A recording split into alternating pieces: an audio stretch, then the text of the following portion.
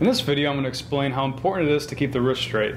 So I find a lot of students, when they play the violin, they tend to have their wrist more in like this, which is incorrect. What this does is it causes a lot of problems with shifting. As you can see, my wrist is bumping up against the instrument when I'm trying to move my hand.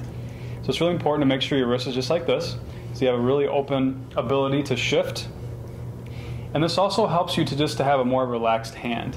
In general, if you're more like this, you're relying on your hand to hold the instrument, and then most likely you're grabbing too tight onto the instrument because you're relying on holding it.